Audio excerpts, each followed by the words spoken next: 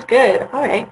Well, hello everyone, and thank you for joining us tonight. NSTORY is very excited to have Jane West with us, presenting on the teacher preparation regulations that are coming up in January, so it's sort of a timely matter.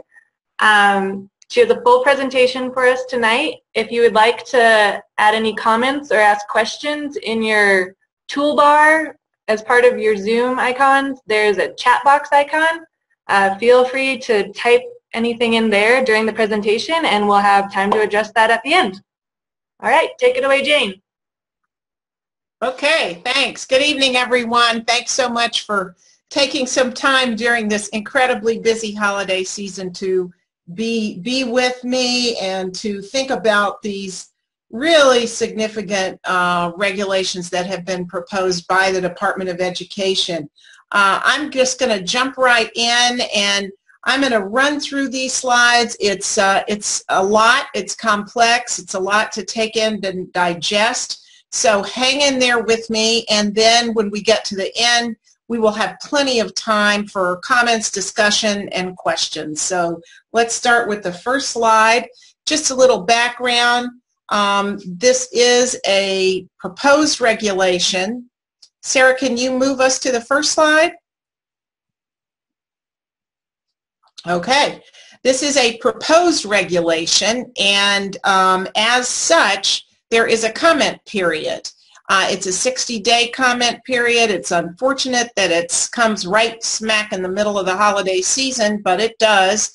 The comments on the entire regulatory package are due February 2nd, and the Department of Education says repeatedly in the documents that they published in the Federal Register that they want to hear from the field. So this is really important that you provide your comments. This is how they know whether or not what they have proposed is a good idea, what the field thinks about how it might be implemented, etc. There is a link here to the proposed regulations. They were in the Federal Register on December 3rd, and that link will take you to them. They are 75 pages long, 3 columns of intense small print. So let me just say that the first portion of that 75 pages is a description of what's in there, and that's over a third.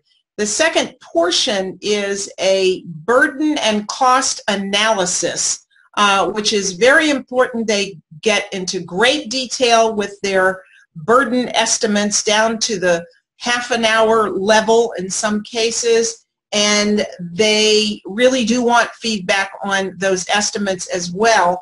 The final third of that proposal is the actual regulations, but I really do urge you to take a look at the whole thing. So with the next slide, we'll look at a little more background. This regulatory proposal has been around for a while.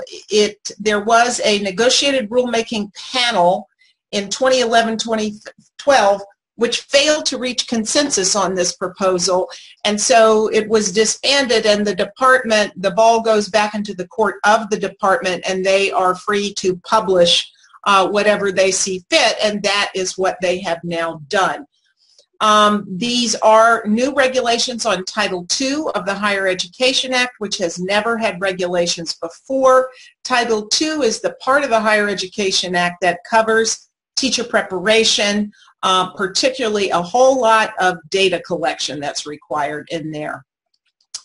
The other part of the Higher Education Act that this regulation covers is in Title IV, which is the federal student aid title, and the TEACH grants are in there. TEACH grants are a form of federal student aid, and what this proposal does for the first time is that it links Title II to Title IV to the TEACH grants. What it is saying is this regulation is defining a high-quality teacher preparation program, which is the only sort of program that a person utilizing a TEACH grant can participate in.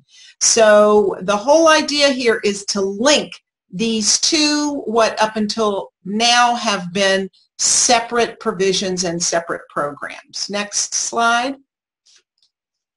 Just some basic facts here to give you a sense of the magnitude and the reach of this. There are a total of 25,000 individual teacher preparation programs around the country. This regulation proposes to rate each of the 25,000 individual programs. So a program is really defined as one that leads to certification in a particular area. So a college or university, you'll see in the last, there offers approximately 15 unique programs within their college. That's the average. Some offer as many as 33 or 34. Some offer as few as 1 or 2. So these are just some more background on the spread, the breadth and depth of these regulations. The next slide. So this slide right here is probably the most important one. I've tried to capture here the basic scheme that's being presented in this proposal. What it says is that every state, every year, must rate every teacher preparation program on a 1 to 4 scale. So all 25,000 of those programs need to receive a rating 1 to 4 every year. Only the programs that get the top 2 ratings will be eligible to enroll students with TEACH grants. TEACH grants are a form of scholarships for prospective teachers. I'll explain a little bit more about that a little later. So how does a state determine what the rating is?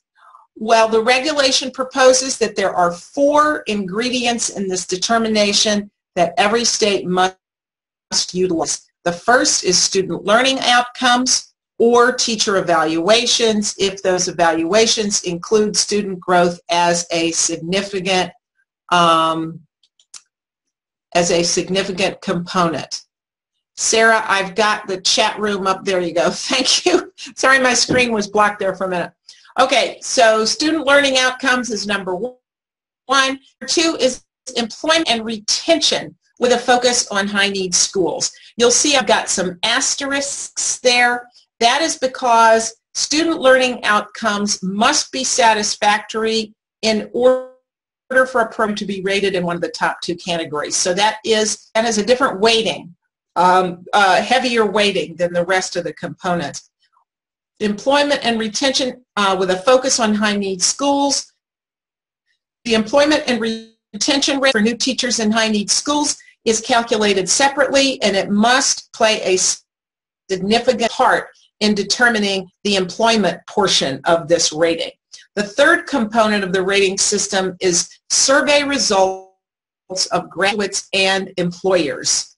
The fourth and final component is professional accreditation or program approval with certain components. So this is the overall scheme. Now, a lot of these slides that are going to follow here, we're going to go into detail about how they define a student learning outcome, employment and retention, etc., and then how they put this all together. I will note that there are over 20 new definitions in this proposal of things like what is a new teacher. They are very detailed and very important in terms of how all of this will be calculated. Okay, next slide. So the 4 performance levels are labeled as low performing, at risk, effective, and exceptional. And they must be based on those 4 factors, including in significant part employment outcome for high need schools and student learning outcomes. Next slide. So this is the first of those ingredients is student learning outcomes. They define student learning outcomes is defined there as data for teacher prep program in a state on the aggregate learning outcomes of students taught by new teachers. They're calculated by using either student growth or teacher evaluation measures. Next slide. So student growth is the first way that you could get a metric for student learning outcomes. Student growth is the change in student achievement in tested grades and subjects under ESEA, and the change in student achievement in non-tested grades and subjects between 2 points in time. Now, this could be value-added scores, or it could be the student achievement in tested grades and subjects where the ESEA requires that to occur. Next slide. So you'll also have the definition of student achievement in non-tested grades and subjects. If you are in a state that has a waiver, you will recognize this as the same definition that is in the waiver. This is determined by measures of student learning and performance, such as student results on pre-tests and end-of-course tests, objective performance-based assessments, etc. Again, if you're in a waiver state, this will be familiar. If you are in a state that does not have a waiver, like California or Washington or North Dakota or Montana, you would now be required to do this. So this has been raised as a concern by a number of people, that a requirement under the ESEA waivers would now be sort of airlifted into non-waiver states through a higher education regulation. So that is a very significant and far-reaching provision being proposed here. Okay, next one. So you'll remember that there were two ways you could measure student learning outcomes. The first was student growth, and the second one here is the teacher evaluation measure. This definition will also be very familiar. It's based on the definition, again, in the waivers and in Race to the Top.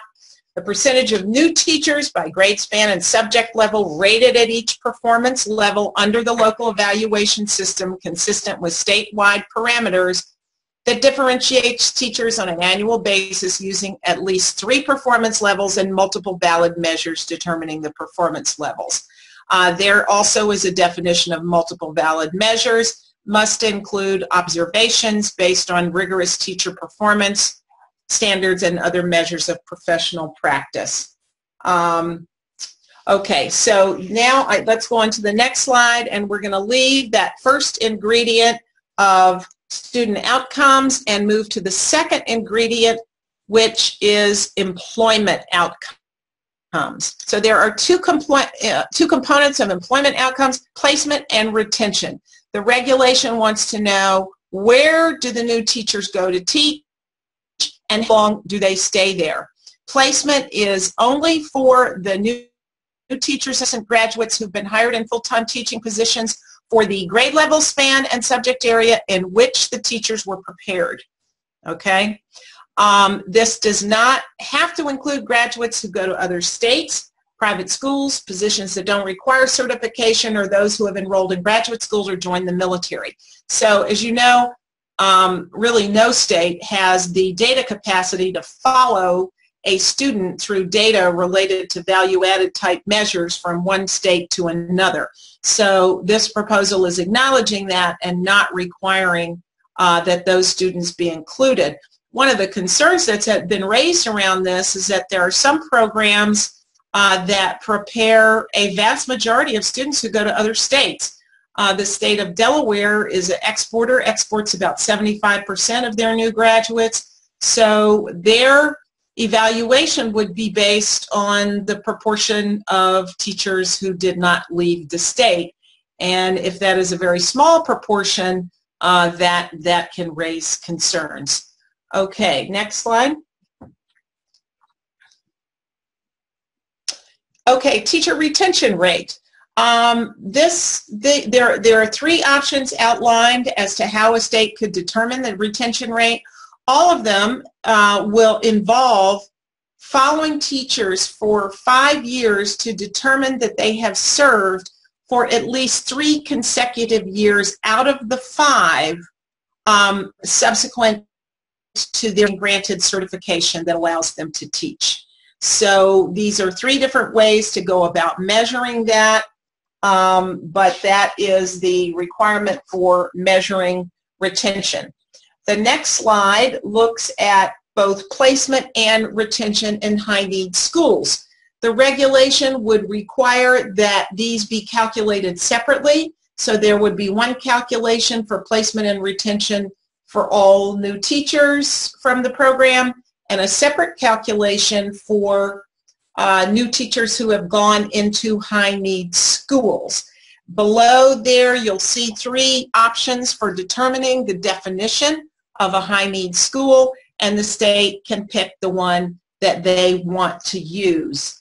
One of the concerns that has been raised around this is the question of incentivizing the placement of new teachers in high-need schools. In other words, this system would envision giving extra weight to programs that place more students or more new teachers in high-need schools. The Elementary and Secondary Education Act has a provision that prohibits districts from disproportionately aggregating inexperienced teachers in high-need schools.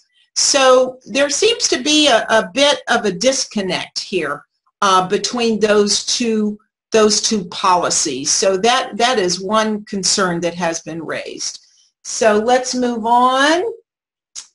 And so different employment metrics for alternate routes. The regulation does indicate that states may choose to treat alternate routes differently from traditional routes in terms of the employment outcomes.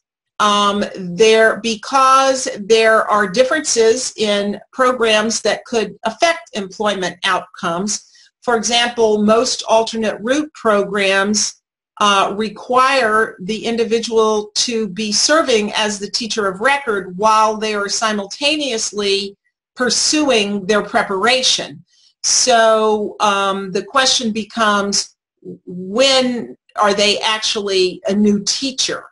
And the regulation anticipates a few examples it provides of how states might choose to look at them differently. The first is applying the same standard differently, and the second is weighting employment outcomes differently. For example, if you've got to follow teachers for 5 years to determine how many stay 3 out of the 5 years, a state might decide that for alternate routes, if 30% stay at least 3 years, that would be sufficient. However, for traditional programs, they would look to see at least 80% stay. I am making up that example, but that would be a decision that a state would make about applying these standards differently.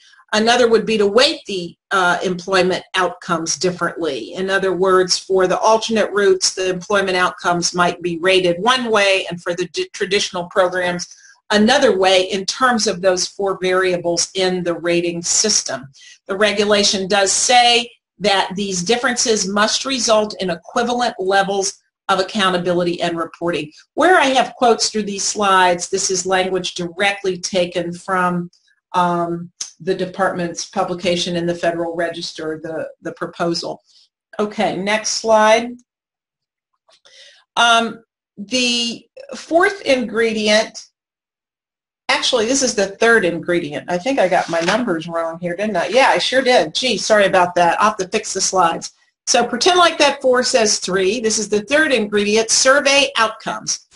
Every state would be required to survey every new teacher and their employer every year to determine the perceptions of whether or not the new teachers possess the skills needed to succeed in the classroom. The regulation does anticipate that these surveys and also some of the employment metrics may be developed in conjunction with CAPE, which is the professional accrediting entity for teacher preparation. This will be very new to most states. I don't know if any of you all are in states where new teachers are surveyed about their programs or where employers fill out surveys. I know that some preparation programs, follow their graduates and do that. I believe the state of Arizona does this for their public institutions. I'm not aware of a state that does this for all new teachers from every program every year.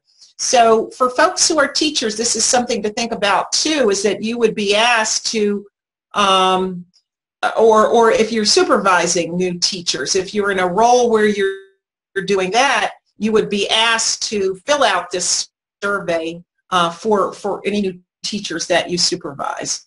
Okay, and the next slide, this is not ingredient number 5, it's ingredient number 4. The final ingredient for this rating system is a determination as to whether or not the program is approved by CAPE, the professional accrediting entity. That is still a combination of NCATE and TEAC, and CAPE is in the process of merging. But that is the one professional entity that accredits teacher preparation programs. So the institution could choose to be CAPE accredited or approved by the state. If the state approves the program, the federal government would now require that it look at these components of the program. Does the program produce teacher candidates with content and pedagogical knowledge? Does the program provide quality clinical preparation? And there is a very specific definition of quality clinical preparation in the proposal that I encourage you to look at. Does the program have rigorous entry and exit requirements? And that is also outlined in greater detail in the proposal. States may choose additional measures beyond these, and they must be equally applied to alternate routes and traditional programs. So those are the 4 ingredients, and now let's move on and look a little bit deeper at how this would all work. States would be required to consult with stakeholders periodically. There is a list of people who would need to be represented in the stakeholder consultation. Included in there are elementary and secondary school leaders and instructional staff, students, faculty of teacher prep programs, advocacy organizations, etc. So what is the purpose of this consultation? Well, it's outlined very specifically in the proposal. First, it is to consult about procedures for assessing and reporting the performance of each teacher preparation program. Secondly, it's to determine the weighting of the indicators. Remember those 4 ingredients, the state will determine which one counts how much, and in consultation with these stakeholders.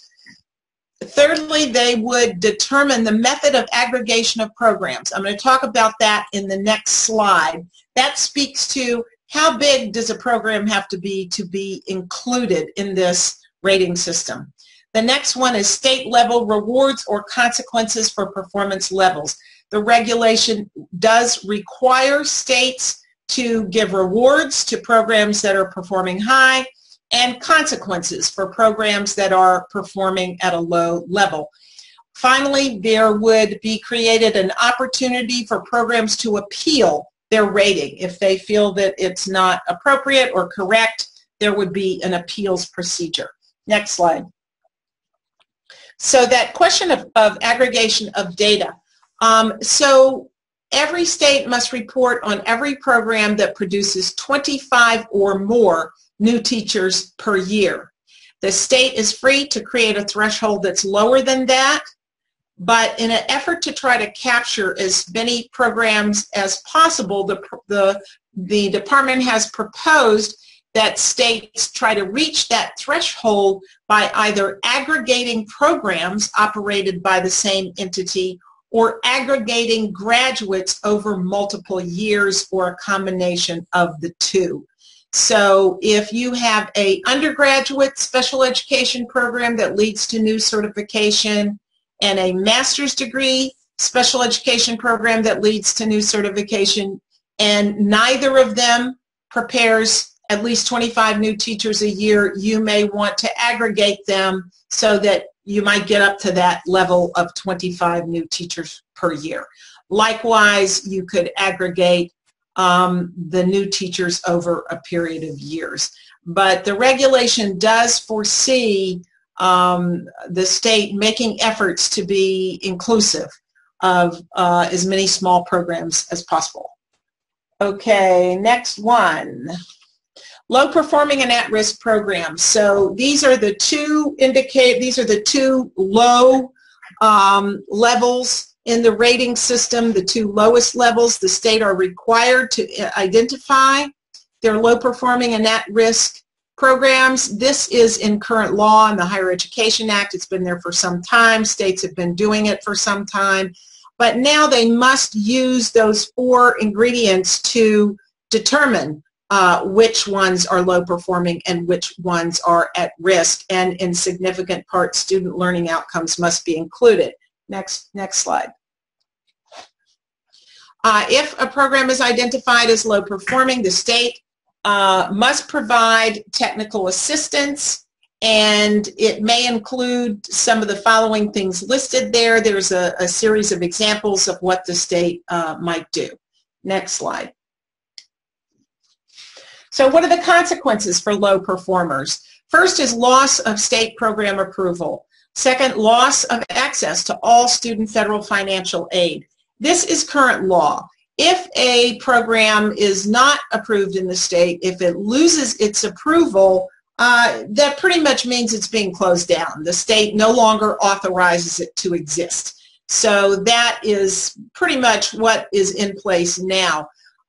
This regulation would require that students who are in programs who become low performers receive these transitional services, and they're outlined in the proposed regulation. The regulation estimates that approximately 50 programs would lose their state approval because of low performance using these new metrics. Next slide. So let's talk about the Teach Grants now. Shift gear a little bit, and now we're going to sort of jump from this rating system. How is this related to access to these scholarships for new teachers? Teach Grants are scholarships for teacher candidates of up to $4,000 a year for undergraduates, $4,000 a year for 2 years for graduate students. These grants are for high-performing students. You must have a 3.25 GPA or be in the top 25% of a standardized admissions test to college. You are required to serve in a high-need school, in a high-need field for 4 out of the 8 subsequent years after you complete your preparation program. If that service obligation is not met, the scholarship becomes a loan, and the student must pay it back the way you would pay back any student loan. This program has been on the books for maybe about 8 years or so. It is being utilized quite a bit, particularly in special education. Students, which is a high-need field, and students are using this scholarship to become special educators. Next slide. So the scope of this program, it's a $100 million program, which is not in the land of student financial aid, which is it's billions and billions of dollars. This is a very small program. About half of the teacher prep programs do use these grants. However, fewer than 100 institutions enroll the majority of the participants. It is estimated that with this new proposal, 3 to 8% of programs will lose their eligibility to enroll Teach Grant students. Next slide. So what is now a Teach Grant eligible program? So in order to be a program that can enroll students using this form of federal student financial aid, the program must be rated as effective or exceptional for 2 out of 3 years. So those are the top 2 ratings in that 4-tier rating system. So right now, any program that in higher education that is approved in the state to operate can become Teach Grant eligible. Now, this regulation would say you can only become Teach Grant eligible if you are rated in one of the top 2 categories. So the second set of Teach Grant eligible programs is STEM programs. These are programs, you may be familiar with them, where students major in a School of Liberal Arts, in physical or life sciences, technology, engineering, math, and then they go on and to take the courses they need to complete to be able to get a certification or a teaching credential. So these are not in schools of education. Now they have a different threshold to reach in order to become Teach Grant eligible. And I'm going to read this language, which is right from the proposal, even though I should have quotes around that, but it's written in a bit of an awkward fashion, but this is what it says. Teach Grant eligible STEM program over the most recent 3 years for which data are available have not been identified by the Secretary as having fewer than 60% of its TEACH recipients complete at least 1 year of teaching that fulfills the service obligation within 3 years of program completion. So note that these programs that are housed in generally the School of Liberal Arts are not part of that 1 to 4 rating system. So they are not rated. So that is why they are in this separate category with this separate definition for eligibility. And every year the Secretary would publish a list of Teach Grant eligible STEM programs. Next slide. Okay, we're getting to the end here. Bear with me. So here is the timeline. I won't go over it in depth, but just note that it's a long timeline. This would begin, they anticipate issuing a final regulation sometime the middle of next year, 2015, and then states would be required to begin piloting these data systems and setting them up. And note that it is not until 2020, 2021 whereby the TEACH eligibility or ineligibility would be implemented. In other words, that would be the first time a program might lose its TEACH eligibility because it was not rated high enough. Next slide. So what about the economic impact of this? The Office of Management and Budget has indicated that this is what's called a significant regulatory action, which means that it may have an annual effect on the economy of $100 million or more, or adversely affect a sector of the economy, productivity, competition, jobs, etc. When this is the case, a determination has to be made by OMB that the benefits justify the costs and that alternatives that have been considered have been rejected because the one they put forward here maximizes the benefits. There is more discussion of that in the proposal, and yeah, we'll come back to that in a minute. Next slide. So the Department of Education has, or the OMB, actually it's the department, has determined that this will cost about $42 million to implement over a 10-year period, that this is the total cost of the regulations. They have listed in the proposal what they see as the benefits of the regulation, helping prospective students choose programs, helping employers when they're recruiting and hiring, helping states make funding decisions, and helping teacher prep programs improve. And in the document, they do say they believe that the current Title II data collection has created a market failure due to imperfect information. So I guess this will produce perfect information, so we'll have a perfect market. I guess that's what we're after. This cost estimate is has raised a lot of eyebrows. There is no money that will come with this regulation. States and institutions and all of those responsible for data collection will have to find the money elsewhere to implement this. Okay, next slide. According to the department, there will be no additional data collected as a result of this in terms of institutions of higher education.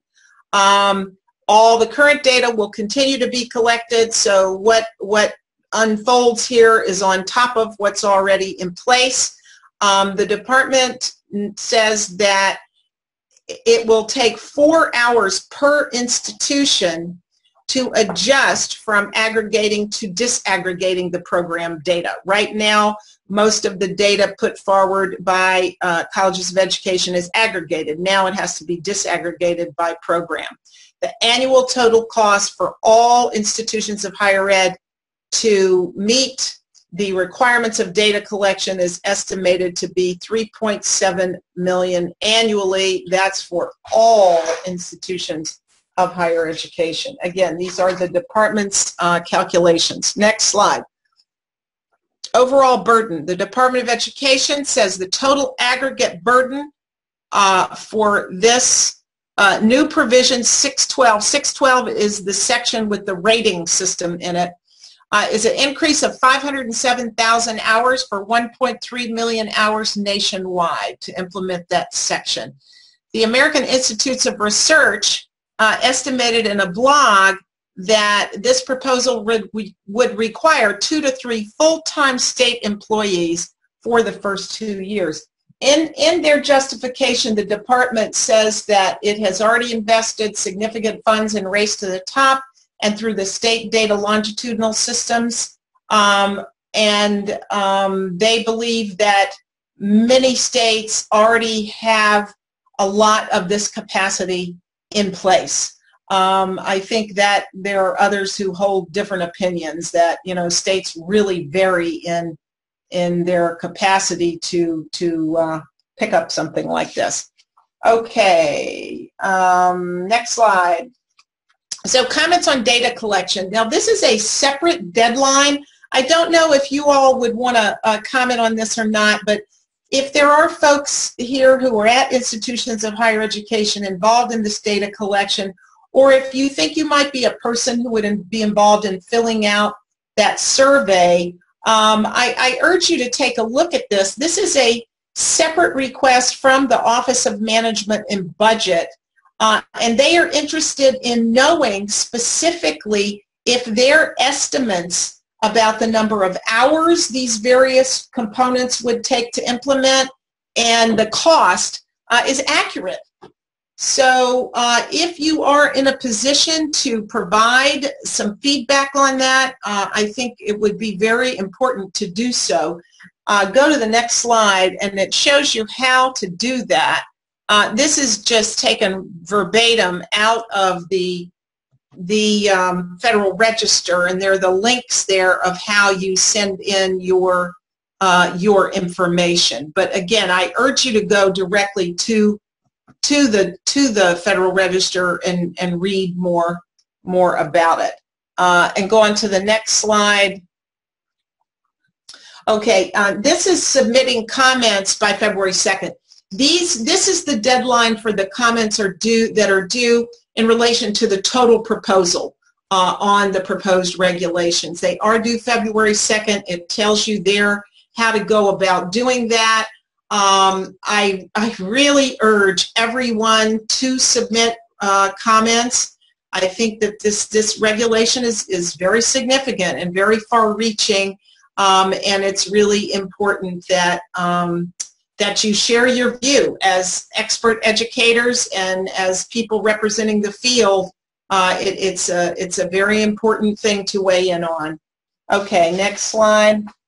Okay, now we get to the conversation, to the fun part here, where I get to have some dialogue with you. These are just a few sort of general kind of things to reflect upon.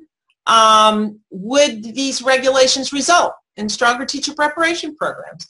There have been a number of people who have raised a challenge about these regulations. Where's the research to show that these 4 variables are actually indicators of program effectiveness, particularly employment and retention rate. We know that there are many reasons why people take jobs, why people leave jobs, why people stay.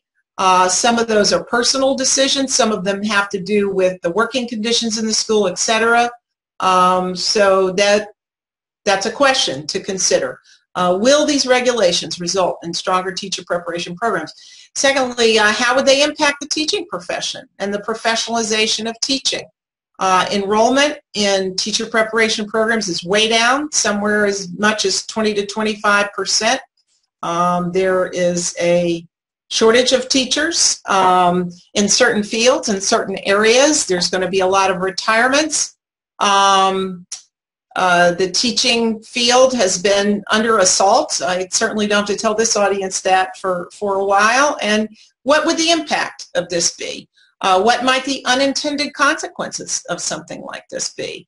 As you think about where you are situated at a school, at a local education agency, at an institution, in a state, can the costs and the work requirements of this be absorbed? Can this be done? How would this new proposal interact with current state institutional decision-making and authority? Because it definitely shifts the balance between the federal and state roles in terms of authority around teacher preparation. And finally, the surveys. What do you think the response rate would be for these surveys? What about a principal getting a number of surveys about their new teachers year after year? What would the cost be? What sorts of questions would it take to get information that is useful? Okay, and the final slide, next steps. Read the proposal carefully, share broadly with your colleagues, your networks, constituents, stakeholders, discuss the potential impact. I've read through these things. This is the 5th webinar, believe it or not, I have done on these things, and I think I've had a total of almost 1,000 people on these various webinars, and every time I do it or talk to someone, I have a new question and a new thought about this. So there's a lot here for sure. Be in touch with the organizations you affiliate with. I can tell you they're all looking at this, thinking about it, reviewing it, talking about it. Confer with your local state stakeholders, your legislators, your governors. I know the National Council of State Legislators is aware of this, the National Governors Association. What are the implications there for states and state funding decisions, etc.? And submit your comments. Remember that first deadline is just around the corner. That is for feedback on the burden and cost of these. And the February 2nd deadline is for your thoughts and your feedback on the entire proposal. So let me leave it there and see if we have any comments or questions to go to. Sarah, I'll give it back to you. All right. If you'd like to type in your comments to the chat box or questions, I'll go ahead and read them out, or you can read them. Go ahead.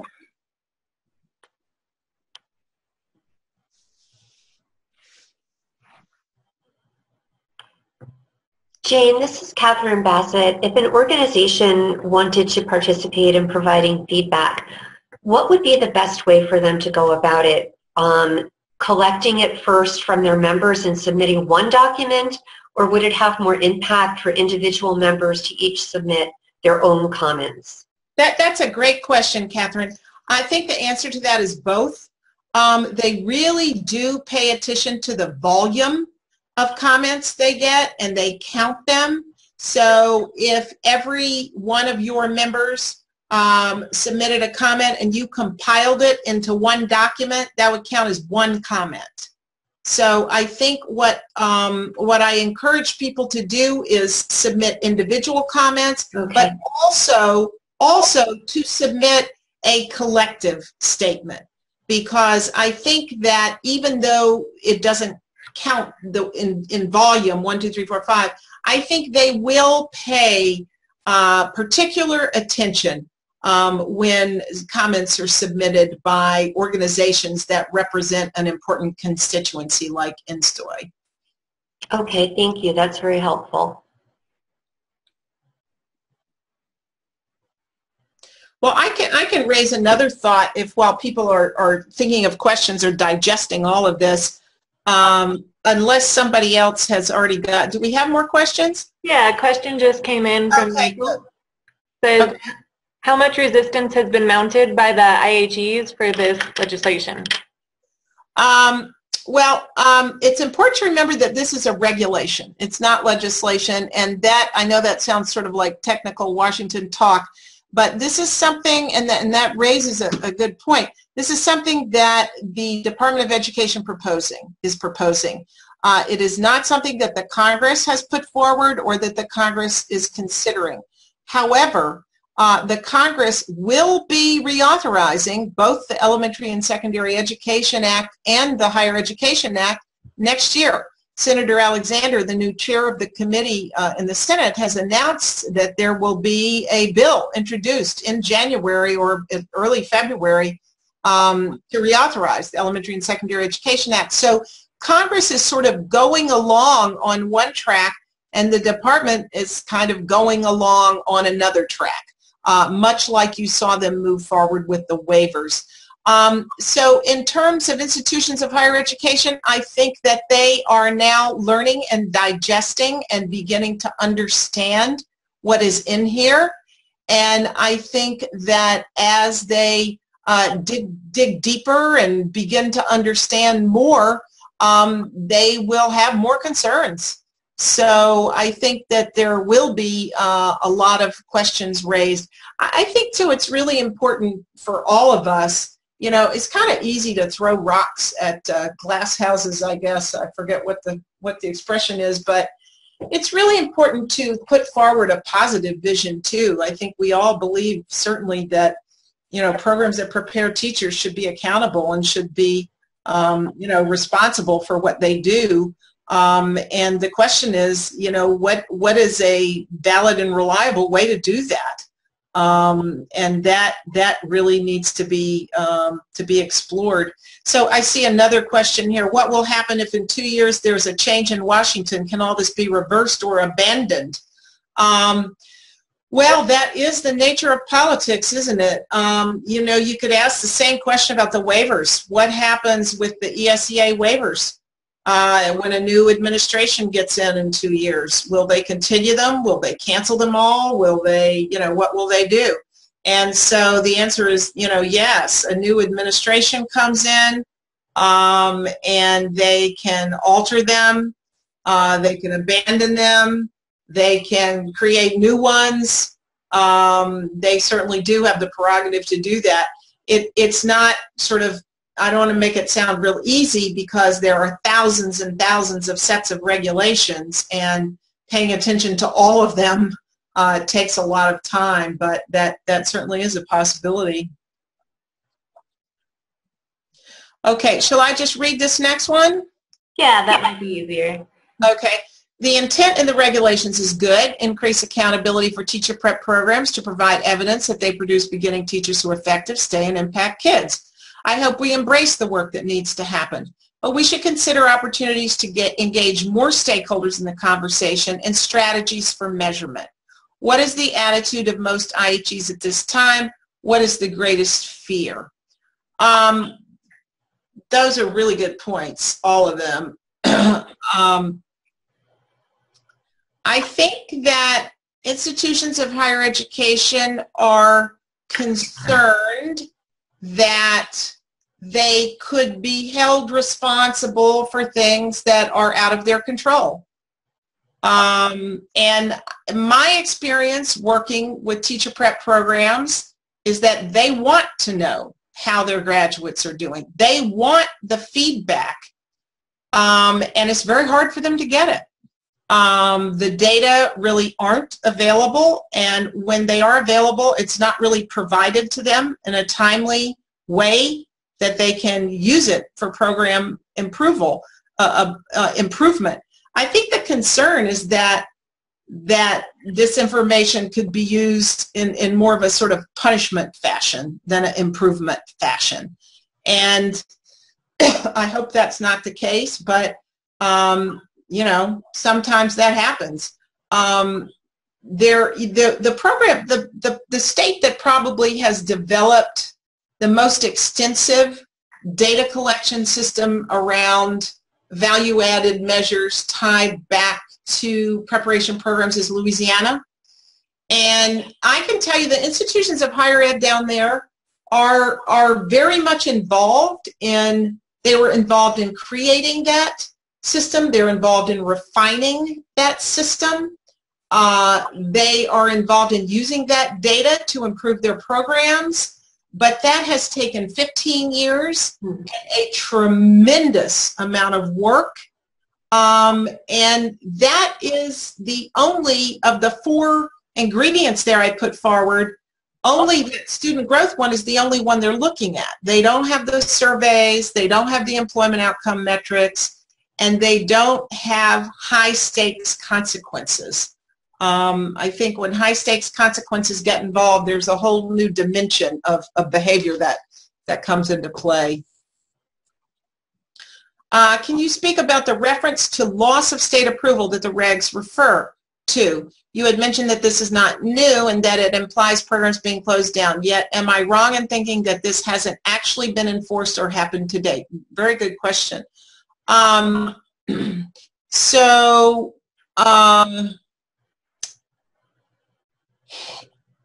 It is my understanding that preparation programs close, not frequently, but they do close for many different reasons, often off the radar screen of the state.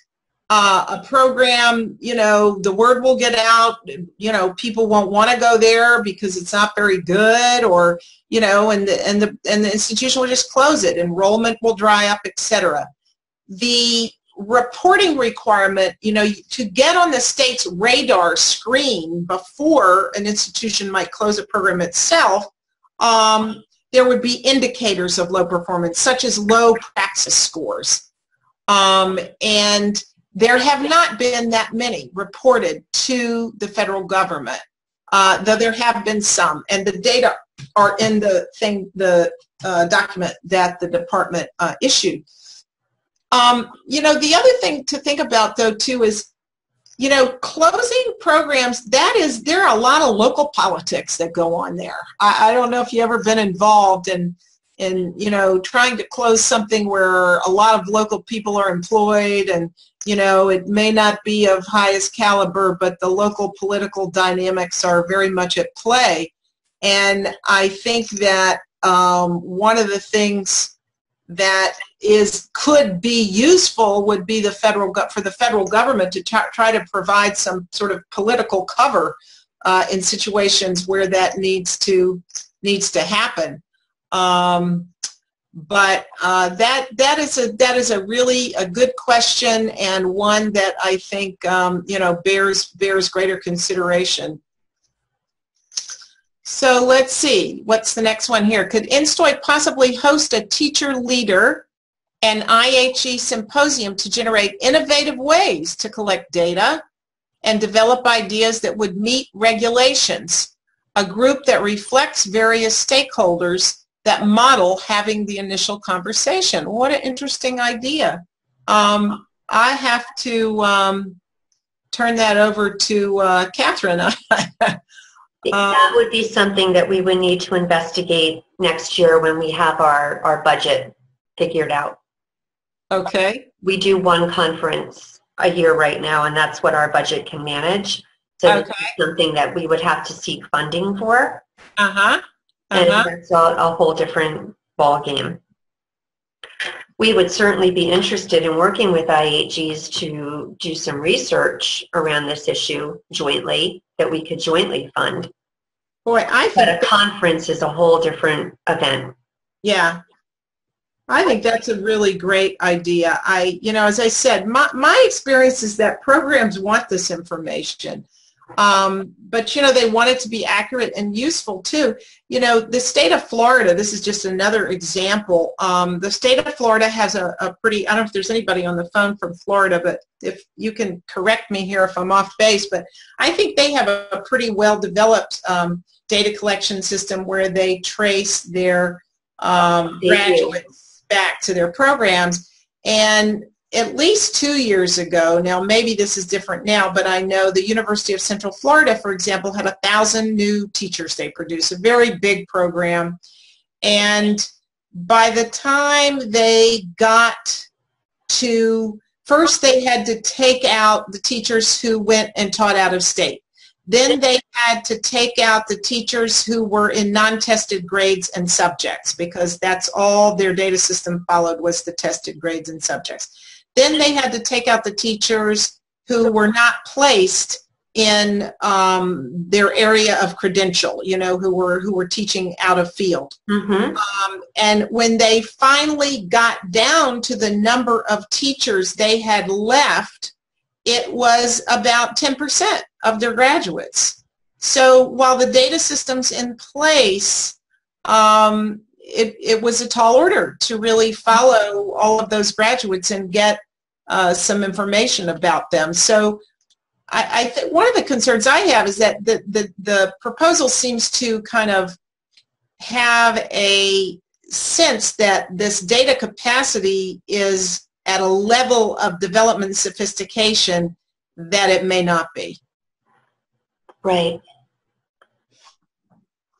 Okay. Good thoughts. And at this point, we are just about out of time. So, Sarah, do you want to wrap us up? Yeah. I just want to say thank you, Jane, for doing this for a 5th time. I know that was a lot of information, and you were very thorough on it. And hopefully this will provide everyone with some good information and be able to provide some comments. Thank you for this great discussion. Absolutely. My pleasure. Happy holidays, everyone. Bye-bye. Thank you. Happy holidays.